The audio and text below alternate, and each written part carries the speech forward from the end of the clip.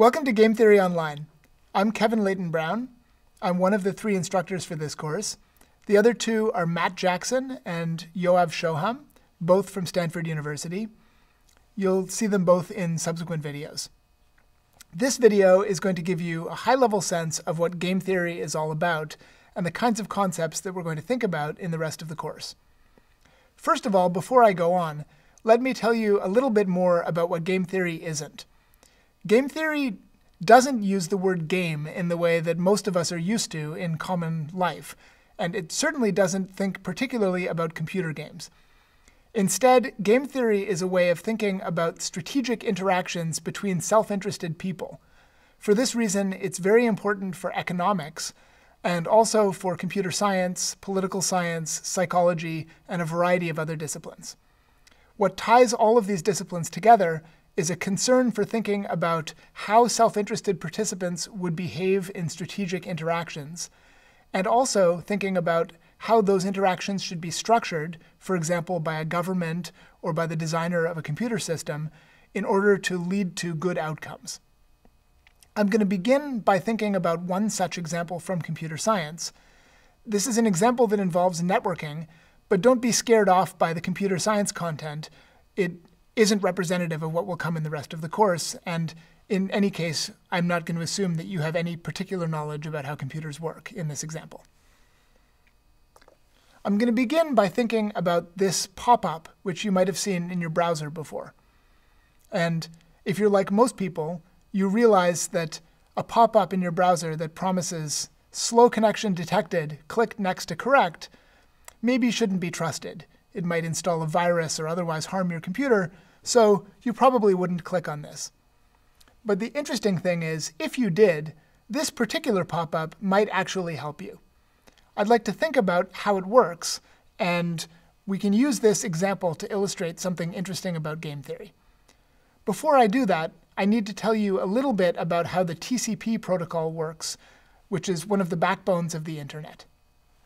So, as you probably know, if you're over here on the internet and you want to communicate with some other computer, which is over here, what happens is that your communication gets broken up into a bunch of different packets, which conceptually are kind of like envelopes with a message inside them that get delivered across the network to your recipient. And when I say delivered across the internet, I mean you don't actually have a direct connection between your computer and your desired recipient. Instead, there's a whole sequence of different computers along the way who pass the message one to the next to get it from you to your recipient. So you pass the message along the network to some computer you're connected to. It passes it to another computer, and so on down the chain until it reaches your recipient. At that point, your recipient sees that the message is addressed to it, and it sends back an acknowledgement to you telling you that it received the message. And that acknowledgement, likewise, passes through a whole sequence of computers until it gets back to you. So far, so good. Here's the catch. Sometimes a computer in the internet is overwhelmed with messages. Let's say this one right here. And when that happens, it handles this congestion in a pretty surprising way. It takes some of the messages that it receives, and it just throws them away. And it doesn't tell anyone. It just deletes the messages until it gets down to a level that it can handle again. And then with the stuff that it can handle again, it continues behaving as it should, passing messages on appropriately. Well, you might wonder, then, how it is that you end up with reliable communication over the internet, given that every now and then some computer on the internet throws away your messages. Well, the way that this works is that your computer waits a certain amount of time after sending a message to see if it gets an acknowledgement. And if it doesn't, it assumes that the message was never received and sends it again. Here's the part that's important for our discussion of game theory. Your computer also does something else in this situation. It slows down the speed at which it continues to send messages in the future on the assumption that there's some congestion somewhere in the network, and that this congestion can be reduced by bombarding the network with fewer messages per unit time. And likewise, other computers on the internet are doing the same thing, That's why we don't have the network completely saturated. That's why most of the time we get pretty reasonable throughput on the internet, because everybody is balancing the speed that they send messages out using what's called this back-off mechanism in the TCP protocol. OK, that's all you need to know about the back-off mechanism. I'd like to think about the strategic problem that you face in deciding whether to install this somewhat suspicious-looking piece of software. That is, I'd like to ask, should you send your packets on your network connection using a correctly implemented version of the TCP protocol, which does have the back-off mechanism inside it? Or should you run this program and instead use a defective implementation which disables the back-off mechanism and just blasts the network all the time without any concern for the congestion that it will cause other people or you? Well, this is a bit of a surprising use of language, but problems like this one are what game theorists call games. A game in general is any interaction between two or more people where the outcomes of the interaction depend on what everybody does, and everybody has different levels of happiness for the different outcomes. So let's think about a two-player version of this interaction, which a game theorist would call a two-player game. You might incidentally worry that the internet has a lot more than two people using it, and so that this two-player restriction is going to be a problem. You'll have to trust me, but this example scales very naturally to larger numbers of players, and everything interesting about it would remain true. So in the two-player case, we have a question of whether each of the players should use a correct implementation, whether one of them will use a correct implementation and the other one a defective implementation, or whether both of them will use defective implementations. In the case, so we need to say what happens in order to analyze this. Let's say that when both players use correct implementations, they both experience a delay of 1 millisecond. Let's say that if one person uses a correct implementation and the other person uses a defective one, then the person with the defective implementation manages to flood the network with packets in a way that causes the other person to back off pretty heavily, causing the person who backed off to experience a much longer delay, and the person with the defective implementation to get their packets through virtually immediately. Lastly, let's say that if both people use defective implementations of TCP, then we're again in a symmetric situation where they both experience the same delay, and they both experience a bigger delay than they would have before, because there's now a greater chance that their packets will be lost at every stage in the chain, and so it will take them longer to send a message.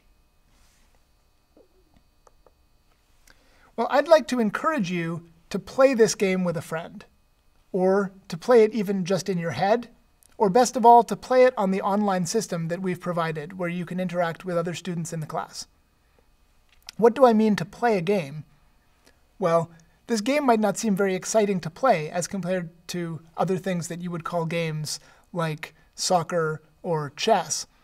But in principle, all of these games are the same. There are sets of actions that players can take, and after everybody has chosen what they're going to do in the game, there's some result where everybody feels different levels of happiness. This very simple game has each player choose either to use a correct implementation or to use a defective implementation. And once we know what both players will do, we can look at these rules that I've given here and decide how happy both players would be. Of course, nobody likes delay, so the players are trying to minimize the amount of delay that they experience in the network. So if you wanted to minimize the amount of delay that you experienced, how would you play this game? That's kind of the most natural question to think about when you're thinking about a game theoretic setting. But I'd like to invite you to think about a bunch of other more abstract and philosophical questions, which we'll also address throughout this course. First of all, do you think it's the case that all users should be expected to behave the same in a situation like this? Relatedly, if you're not one of the players of the game, but rather you're someone who cares about how the whole system works from the outside, for example, the designer of the network, what kinds of global patterns of behavior would you expect to see emerge? You'll notice that these numbers that I came up with here are a little bit arbitrary, and they're not very precise. It's reasonable to wonder how much these predictions that we can make about how the game should be played and what behavior would occur depend on those numbers. Is it the case that for slightly different numbers, we would expect to see very different behavior? What effect would there be if players could communicate with each other before they played the game in a non-binding way? What effect would there be if players could repeatedly play the game against each other, either for a finite number of repetitions or infinitely? Finally, how important is it how I model my opponent? Is it different if I think my opponent is rational and does something that is in his or her own best interest? Or would I play this game in the same way regardless of how I believe my opponent is thinking about the game? These are examples of the kinds of questions that this course will help you to think about and will offer you some answers to. And the TCP backoff game is just one example of a real-world situation that we can examine using game theory. Throughout the course, we'll describe many more real-world examples that game theory can be used to think about. Hi folks, it's Matt again, and now we're ready to start solving games and making some predictions of how people will play in different settings. And so we're talking right now about Nash equilibrium, which is probably the most basic and standard solution concept in all of game theory. It's named after John Nash, who was a mathematician at Princeton and actually some years back won the Nobel Prize for his work on this subject. And it's a very basic and fundamental concept. And in order to sort of motivate it, let's start by just talking through a particular game that was described and invented by another famous person. So this is John Maynard Keynes' beauty contest game. So what's the idea here? So let's think of a basic situation that you might be interested in. And this was one that Keynes described in some detail. So the idea was you have a stock, you're holding on to it, and the stock price is rising. That's great. You're an investor. You're trying to make profits off of your stock holdings. And you begin to believe that maybe the stock is too high to be justified by the value of the company. So you're thinking that it's possible that this stock is overvalued. Maybe there's a bubble in the market, and you're starting to think about selling. Okay, well, you'd like to sell it, but you'd like to wait until the price is at its peak, right? So you'd want to wait until the price was just where it's going to hit its maximum before you sold. So you wanted to get out of the market just before the other investors do. So this is a game where now you have to predict what other people think about the stock price and what they're going to do and when they want to get out. So how will they act? How should you respond to that? So this is the basic ingredients of Nash equilibrium are going to be having some prediction of what other players are doing and then choosing the optimal strategy in response to that. So these are going to be two key ingredients that we have. So there's a very stylized version of this, which is known as the Keynes beauty contest game. Where did it come from? Well, actually Keynes described there was a newspaper in England that had a contest where players had to guess which picture of several women other readers would think was the most attractive one. So it wasn't to guess what you thought, but what you thought other people were thinking. So Keynes likened investing to this. It's not only what you think of the stock, but what you think other people are thinking about the stock that's important in driving your decisions. Okay, so this now is represented by a very simple game that is played by many people. So what's this game look like? Each person gets to name an integer between 1 and 100. Okay, so you get to pick a number between 1 and 100. It has to be an integer. So 1, 2, 3, etc. Players are going to move simultaneously. And the player who names the integer that's closest to 2/3 of the average integer wins a prize. And the other players get nothing. So to win this game, you have to guess the average and then 2/3 of it. Right, so you want to be right at 2/3 of whatever the average guess is. So a little bit below the average guess. if there's two people that happen to hit the same integer that's the right one, then ties are going to be broken uniformly at random. So we'll just flip a coin, or if there's three people, we'll roll a dice, three-sided die, etc. Okay, so how would you play this game? You have to think about what other players are going to do, and then forecast what you think the best integer is in response to that. This video is going to introduce the idea of mixed strategies and explain why they're important to Nash equilibrium. So the example that I want to think about here is the United Nations setting up checkpoints to defend against terrorist attacks at a port in Somalia. And you can see that what happens is they place a checkpoint on the road, they stop all cars, like this taxi here, and they go through the contents of the car to make sure that it doesn't contain any explosives or other dangerous materials. Now, let's think about this situation as a game. So there are a variety of different roads that the UN could choose to set up its checkpoint on every hour. And for each one of those roads, the potential attacker could decide to attack that road. And if it's the case that the defender defended that road and the attacker attacks it, then the attacker gets a large negative payoff because they're captured and their attack is not successful. If, on the other hand, the attacker attacks any other road, then the attack is successful, and then the utility of the attacker depends on the value of the target that was attacked and wasn't defended. Now, it's pretty clear that if the UN were to commit to any deterministic strategy, if they were to choose their action in any deterministic way, things are going to go pretty badly for them, because the attacker would be able to look at what they're doing, they'd be able to watch for a while, see what strategy the UN is following, and then attack something different, and attacks would always be successful. So it must be that this is not really how checkpoints get set up. And indeed, what really happens is that the checkpoints are set up in a randomized way, so that even if the attackers watch for a while and figure out what the randomized strategy is, they're not able to know on a given hour where the checkpoints are going to be. And this means that the value of an attack is limited. So the Nash equilibrium of a game like this is going to involve the defender defending in a randomized way like this. And this kind of a randomized strategy is called a mixed strategy. And that's going to be the topic of the next sequence of videos.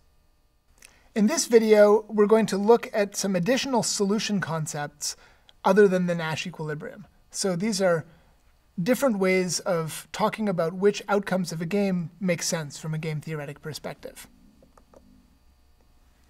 First of all, I want to talk about a solution concept called iterated removal of dominated strategies. And I want to illustrate this by the example of Grace, shown in this picture here, who decided to jump out of a plane to celebrate her 91st birthday. So I want to think about a game between Grace and the guy that she chose to strap herself to, who you can also see in the picture.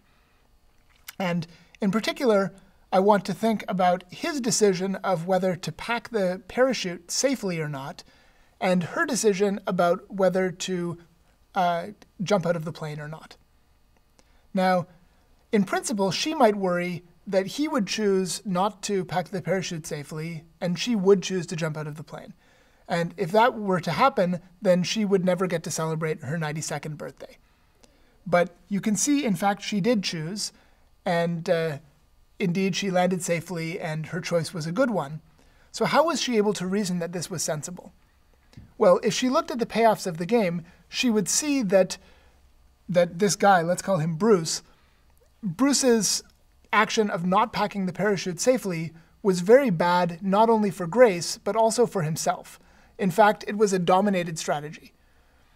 And knowing that he's rational, Grace reasoned that he would never play a dominated strategy. And so she was able to change the game by removing this dominated strategy, and instead to reason that she only had to care about the remainder of the game in which his dominated strategies didn't exist. This is the idea of iterated removal of dominated strategies, which you'll hear about more formally later. Secondly, I'd like to revisit our question of soccer goal kicking. And I'd like to ask, is it really the case that when a player prepares to take a penalty kick, he's really solving for the Nash equilibrium? Now, we did see experimental evidence that shows that the Nash equilibrium is a pretty good description of what actually happens in these situations. But is it the case that the players are really thinking about the idea of Nash equilibrium? That doesn't seem right. It seems like the players are thinking about how best to kick the ball into the goal in order to hurt the other guy as much as possible, or in order to do as well for themselves as possible. It turns out that this isn't an accident. In the case of zero-sum games, these three ideas, doing as well for yourself as possible, hurting the other player as much as possible, and being in Nash equilibrium, all turn out to coincide. Finally, I want to revisit the battle of the sexes and ask, is it really the case that, as we saw before with the Nash equilibria of this game, we're doomed either to an unfair outcome, where one member of the couple always gets their preferred activity, or a miscoordination, where sometimes the two members of the couple end up doing different activities? It doesn't seem like this is a good model of how people really do solve disputes like this between themselves. So I want to think about a new solution concept called correlated equilibrium, in which we don't have this problem and we're able to achieve fairness without miscoordination. Sometimes time plays an important role in strategic situations. Things take step one after the other, and not only do they do, but the actors know that they will, and that influences how they behave. So the year was 1519, and Hernan Cortes, Spaniard, was leading a flotilla of 11 boats and about 600 men about to invade a continent later to be known as America. They were vastly outnumbered and were well aware of the heavy odds they were facing. And as is famously known, as they landed, Cortes ordered that all the boats be burnt.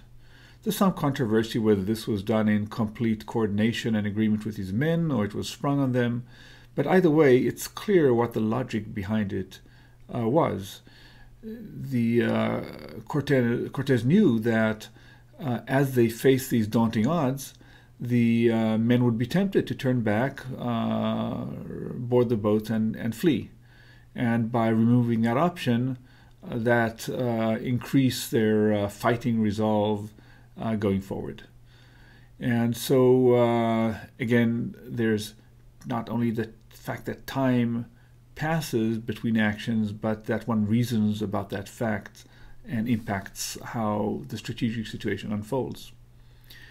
We see it not only when there are multiple agents involved, but even in a single decision maker here. It's not only Cortes and his men, the two actors, or the two sets of actors who are somehow actions are intertwined, but even when there's a single actor, the fact that time unfolds can impact the situation. Here's another famous historical tale, in this case of Ulysses and the Sirens. Ulysses is captaining his boat and about to pass through the Straits of the Sirens, and as is commonly known, the sirens' song are so seductive that they would cause any person, in particular Ulysses, to do things that are in his own, not in his own best interest. He would jump into the sea, he would crash the boat against the rocks. And so what he does, according to the tale, he orders all his men to first put wax in their ears so they will not be seduced by the song. He himself, who in fact wants to hear the song, knowing that he would not be able to withstand the seduction, orders his men to tie him to the mast and should he possibly get free from the ties to restrain him with his swords. And so it comes to pass. They sail through the strait. When he hears the siren song, he goes temporarily insane and tries to escape from the bonds and fails, and all is good.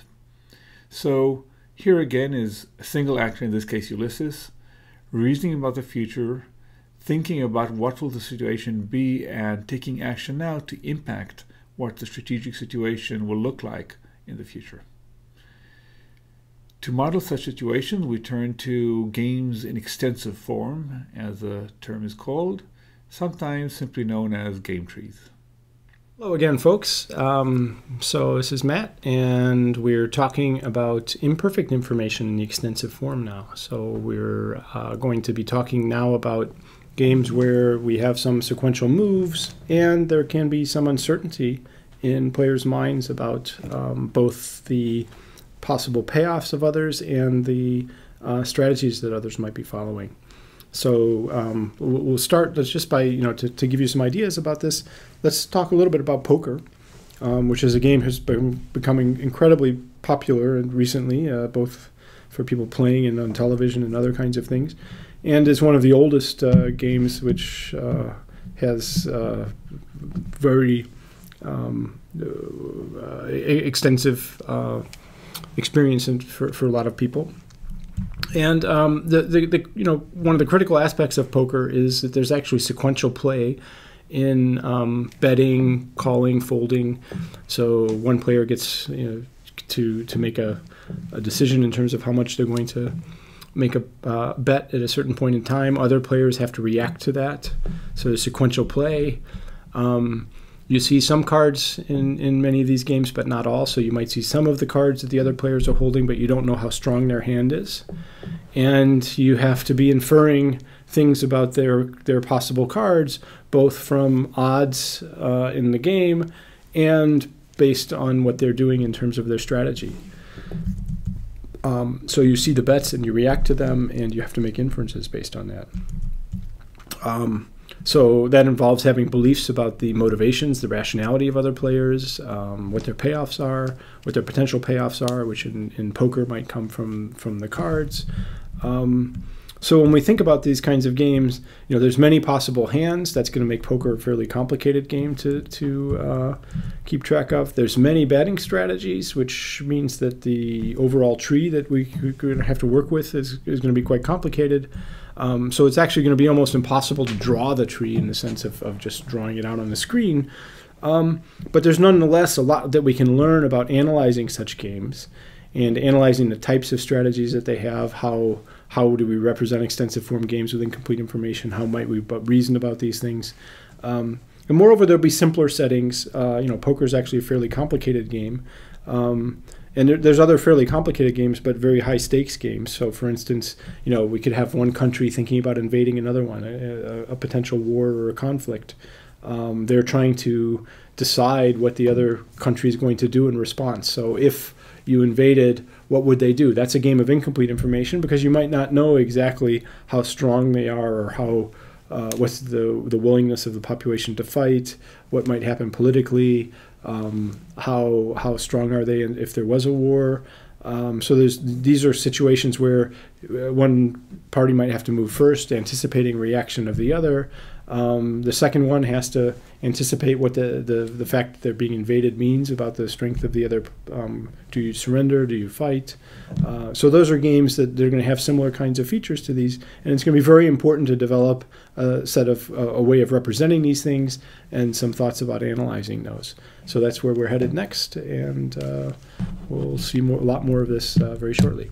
Hi folks, so it's time to start into a new topic, and a very interesting one at that. What we're going to talk about now is repeated games, and so this will use some of the reasoning we've had in terms of subgame perfection and extensive forms, but now think of situations where players are playing a game, but they're playing it repeatedly over time. So, when we think of most interactions in the world, there's a lot of them which occur more than once. So, when we think about different kinds of things, firms in a marketplace, they're interacting with their competitors. They're doing it day after day after day. We think about political alliances, countries deciding how they should negotiate with other ones, whether they should have conflicts and so forth. Those are things where this happens repeatedly over time. So there's a long history and a long future ahead of them. Friends, do you help your friends out when they need help? Do they help you back when you need it? So you're going through repeated interactions and how you've performed in the past. If you have friends that have done very well for you, you're more likely to reciprocate. Some of these kinds of things can involve repeated interactions. Workers, team production. You've got to, day after day, you need to help some of your coworkers. Sometimes you have to do tasks that don't go noticed, and sometimes they do help you out, and so forth. So these are situations where repetition can make a difference, and understanding it will be an important aspect of understanding how the repetition affects the play. Involves a whole series of different kinds of things. Just to fix ideas, let's talk a little bit about OPEC. Which was a cartel which was formed in the early 1970s. And just in terms of background, if you go back to the period between 1930 and up to 1973 when OPEC started being put together, the price of oil, so these are all adjusted numbers to reflect, say, 2008 dollars, so we adjust for inflation and other kinds of things.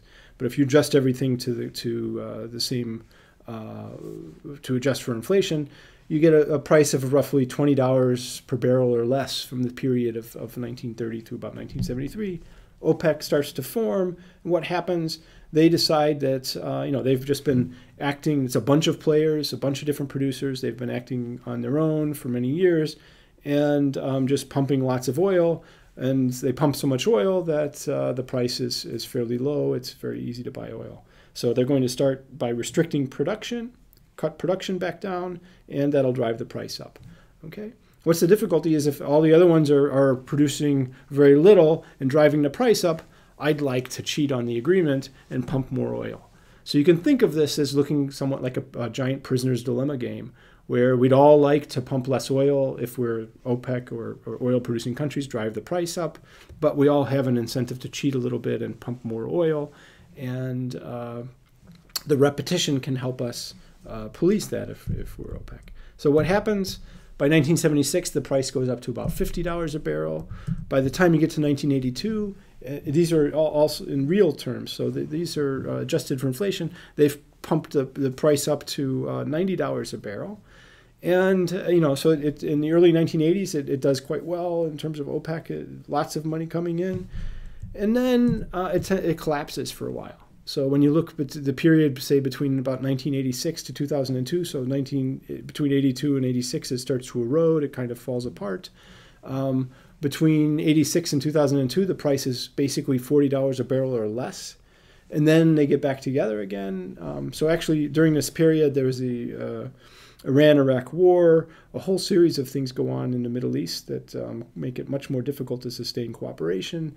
Things deteriorate, and then after a while, things are getting back in terms of higher prices. By late 2008, the price is pushed back up to over $100 a barrel. Okay, so what we need to begin to understand this, understanding the repeated interaction and understanding the motivations of the players and so forth can help us quite a bit. So when we think about this, a cartel is much like a repeated prisoner's dilemma. And in order to make sure that other people behave, if you want to get people abiding by this, you need to be able to observe other people's play and react quickly to that and punish undesired behavior. So if you form a cartel and say, everybody, here's our quotas, don't pump more than this, you need to be able to respond to somebody who ends up breaking their agreement and pumping too much.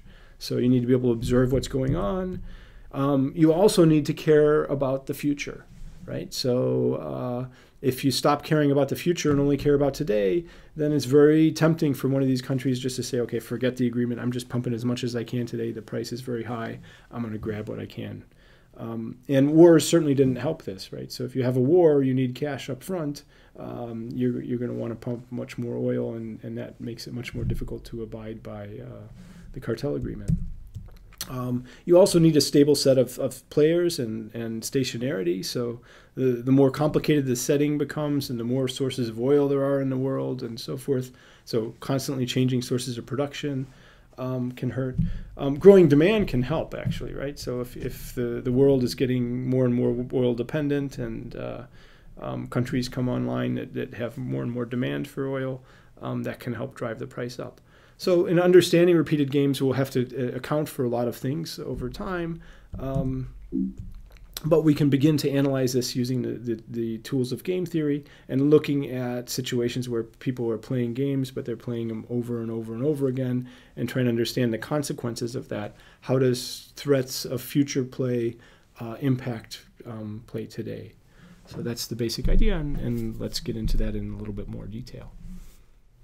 Coalitional game theory is an approach to modeling strategic situations that stands in contrast to what's usually called non-cooperative game theory.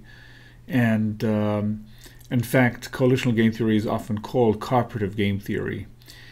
The names are a little misleading, and I'll get back to that in a moment, but let's first speak about what situations does coalitional game theory try to model. You may recognize these two fine-looking gentlemen. The person on the left is David Cameron, Prime Minister of Britain, and to his right, as we look at it, his left, as they sit, is Nicholas Clegg, his coalition partner. Now, here are two political rivals who nonetheless come together, and presumably there's a reason. There's something where they can accomplish together that they cannot accomplish alone. In particular, in this case, command a majority in the parliament. And so that's a classical example where a coalition forms. In fact, we usually, when you think about coalition, we think about political parties. But coalitions form not only in politics, they certainly form in business. So the WIND coalition is the coming together of a number of firms in the United States to promote the joint agenda of wind energy, turbines and such. Again, these are companies who are competitors, and nonetheless they feel that together there are things they can do that they can't do alone. For example, lobby government, establish standards, and things of that nature.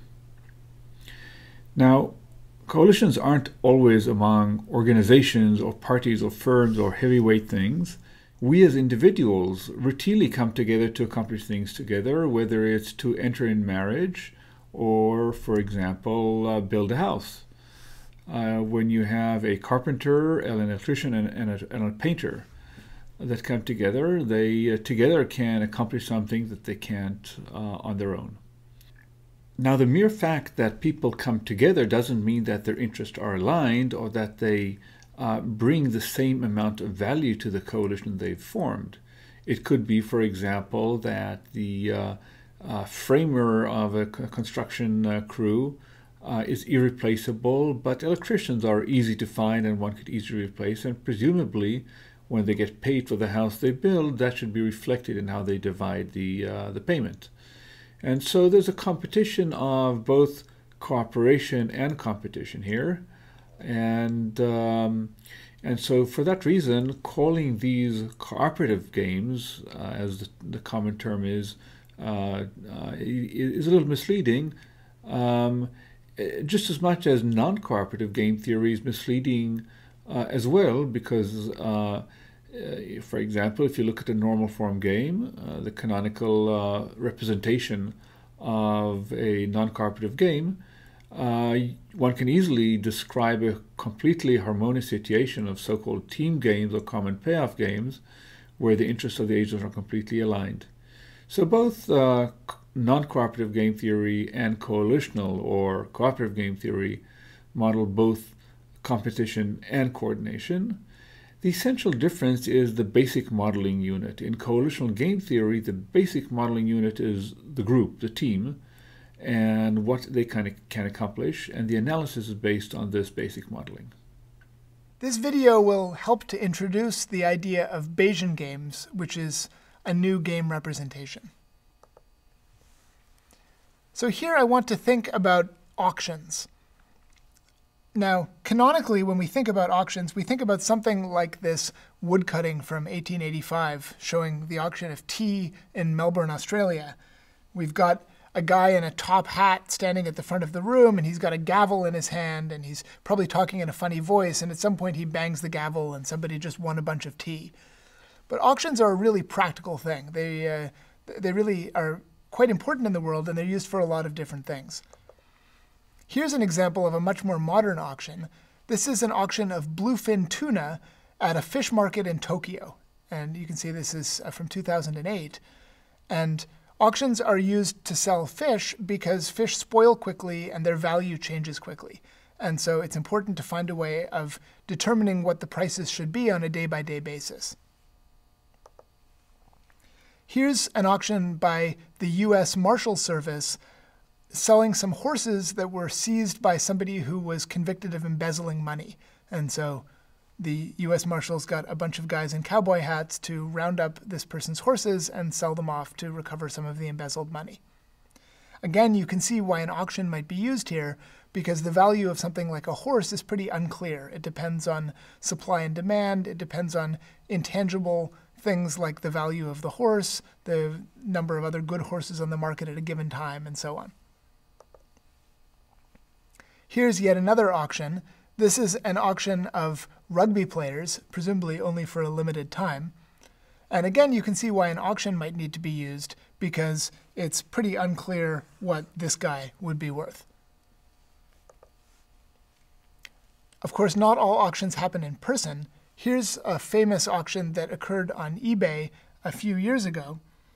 This was a situation where a woman in Florida was eating a grilled cheese sandwich that she had made for herself. You can see a picture of it right here. And she took a bite out of it, and then she was amazed to discover what she considered to be a perfect likeness of the Virgin Mary in the shape of the burn mark on the grilled cheese sandwich right there. And so she was so amazed, she decided that this was a religious relic. She stopped eating the sandwich, and like anyone would do if they discovered a sign from God, she posted it on eBay to sell to the highest bidder. This is kind of interesting, both because it's ridiculous, but also because it goes to show how the internet allows auctions to create markets in places where they really wouldn't have existed before. So if this had happened before the internet, it seems pretty clear that this woman would have had a hard time finding a buyer for her grilled cheese sandwich. But you can see that when I took this screenshot, the auction still had almost 4 days to go, and already the top bid was $7,600 US. And this really was not a hoax. This was an actual auction. It was covered in the news. So that's kind of an amazing thing. It goes to show the power of auctions to match up buyers and sellers. Here's the last auction picture I want to show you. This is what's called a silent auction in a charity auction. So what's going on here is there are actually two different bundles for sale. So there's a gift basket here for sale, and all of the people who are interested in buying it are able to go up and inspect it, decide what they think it's worth to them, and then they write a bid. They write their name and an amount that they're willing to pay on this sheet of paper here. And the reason that I think the silent auction is particularly interesting is we can really see how this might look like a game. We here have a well-defined action space. You come, you look at the piece of paper, you can see the moves of the players who have moved before you, and then you take an action, which is choosing to write down a number. And at the end, presumably, you don't write down a number that is worth more than the gift basket is worth to you. At the end, if you have the highest number, you win the gift basket. You realize an amount of utility, which depends on how good the gift basket is from your point of view. And you pay whatever amount it is that you wrote down on the piece of paper, which is presumably less, and you get the difference as your utility for having played the game. So all of this looks like something we can really model in the context of this course, And if we realize we can model the silent auction this way, we can probably see that we can model the other auctions that I've just described in this sort of way as well. However, there's something really critical about the case of the silent auction, which is different from the games that we've talked about in this course already. And that is that when I want to reason about what other people will do in this game, I need to think about what they think the gift basket is worth to them. That's going to be something very important to the way they choose to act in the game. And critically, this is something that will affect their utility, and it's not something that I know. And so this is a case where I'm not quite sure what other players' utility functions are, even in cases where I can imagine what all of the actions taken in the game are. So this is a different sort of setting than we've ever looked at before, and hopefully you can see that this is really necessary to model the case of auctions. It's really fundamental to an auction that I'm not quite sure what the good is worth to all of the other participants in the auction. And that fact is really critical to my strategic reasoning in the auction. So Bayesian games are a formalism that allows us to model this kind of uncertainty about the utility functions. And this week we'll go into Bayesian games in more detail.